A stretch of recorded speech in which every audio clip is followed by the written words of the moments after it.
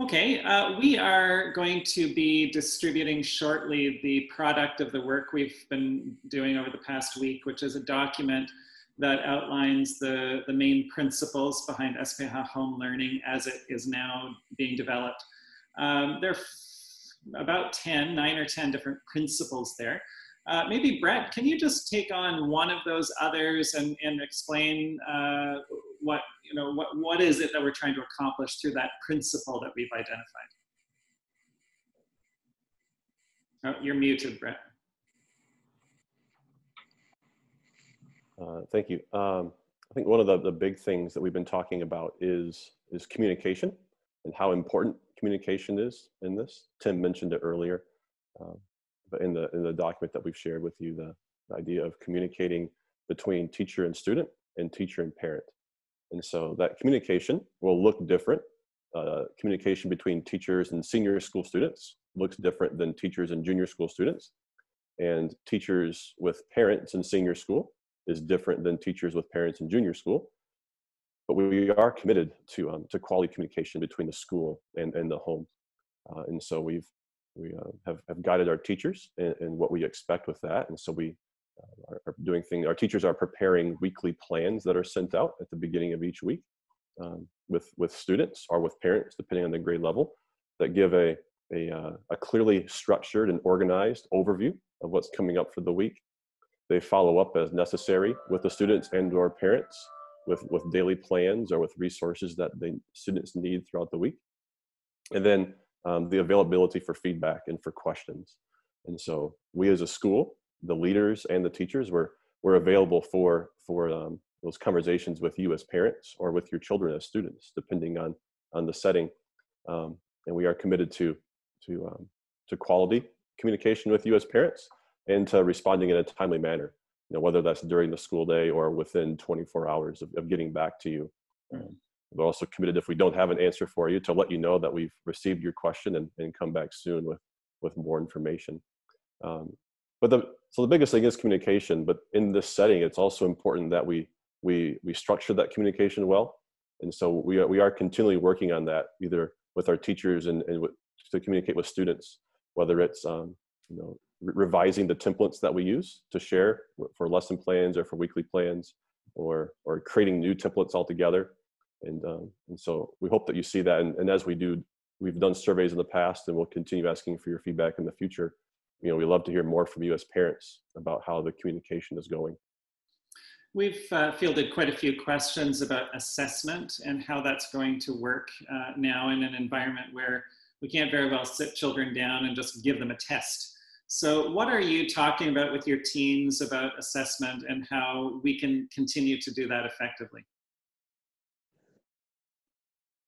Well, I think to look at the two kind of large-scale programs we offer at our schools, the IB program and the Cambridge program, both of those organizations have provided us with clear guidelines in terms of how we submit student work for assessment and how we arrive.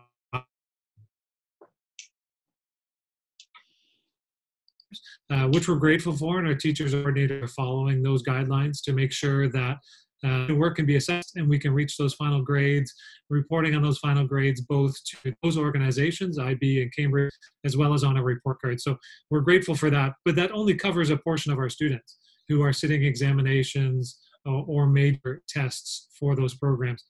I know in conversations we've had at Kamung Village with teachers, there's certainly the challenge of coming up with authentic assessments that can be done in an online environment. And so it's forcing our teachers in a good way to be innovative about how they address the outcomes that we're looking for with our students. And one of the things that we are going to be pushing a little more at Kamung Village is projects. So project-based learning of some sort, where we look at an authentic driving question for students, and then put together a project that will address multiple learning outcomes that student can work with over a period of time and produce something, a product of some sort that they can then submit to their teachers for assessment. That allows us to cover our learning outcomes. It allows us to address in a way that doesn't require a student to sit and write an examination for a test, but is rather more authentic reflection of what we're asking them to learn learn and demonstrate that learning.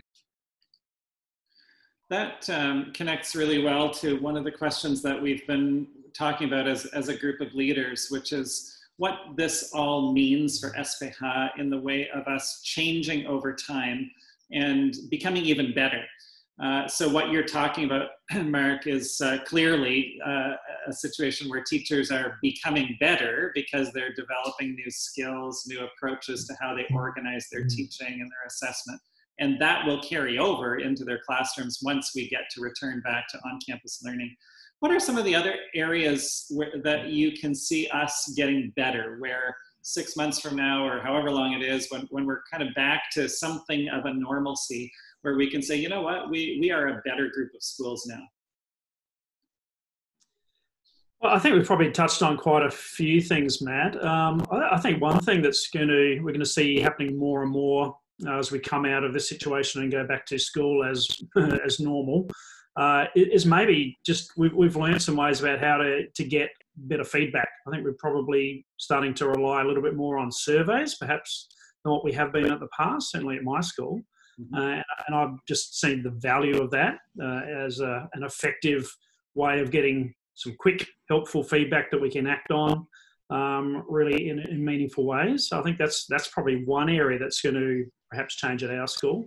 And I think just looking at the need to be innovative. I mean, this was kind of forced on us, but just seeing a lot of value and benefit in some changes that we've made.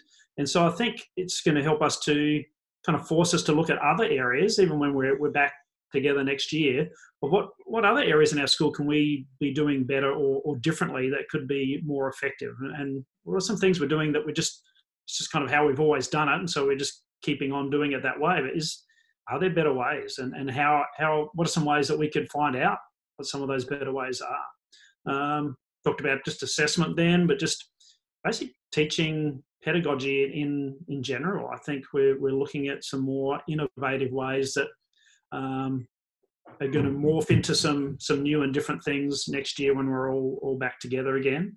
So it's very hard to know, I think, specifically, but generally I think there's going to be some things that change and might be worldwide in education or just at SPH that I think we're going to look different next year in a lot of areas. I agree with Tim, fully agree with him. I think this is a time when we are forced to try new things, which we probably couldn't do it if this didn't happen. We always talk about improving, which we have, I think. But the best way to improve when we are put in a situation where we cannot do the norm. Then we go into the new norm. So I do believe that whether it's school or our private life or individual or country or institution, I think we'll enter a different phase. That at this moment, it's hard to be specific, but I do believe that it will happen, and it will happen if we're intentional about it. If we just have the attitude of, just waiting for this to pass, then we'll probably never change. But it's a pity. So I think, as a school together, we believe that this will be something that is good, that we do not know what it is. So always keep in mind that whatever we do now, think about, maybe this is something that we can also do in the future to improve. Already, I think that has to already be in our mind starting now. Yeah. I have always loved change. And I think we're being forced through perhaps more change in a short period of time than anyone could ever be comfortable with. But I share excitement about what this can mean for us in the future. Greg, can I ask you to share your thoughts about this? I was going to just say that one of the great challenges in Jakarta, particularly between our network of schools, is the distance and the time to travel. We've all been forced to reduce the travel time by getting online and learning how to work together, collaborate via instruments like Zoom, and being able to share documents and share our thinking. And I think an area that we have an opportunity to grow is sharing the strength of our individual schools together. We've used the term better together, and even though we're further apart than we've been physically, we've been forced to come together in a new environment over online meeting tools. And as a staff, teachers, departments, etc., working with other educators and other schools, we've been forced to learn how to collaborate online, and ultimately reduce the physical distance that we find ourselves in. And I think that's a very powerful tool that will allow us to elevate the best of SPH and the best of our teachers and grow together. We're short on time for this session. Any last thoughts from any of you?